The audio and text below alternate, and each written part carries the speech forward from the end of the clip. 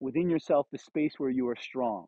When you know, hey, mentally, I'm really strong in this area, then you can take that template of your strength and place it onto places where you're not as strong. That allows you to meet your challenges with, wow, like a real nice ability to overcome the difficulties that you face. Once you've identified where you show up strong, then the third thing that you want to do is rehearse scenarios where you fail.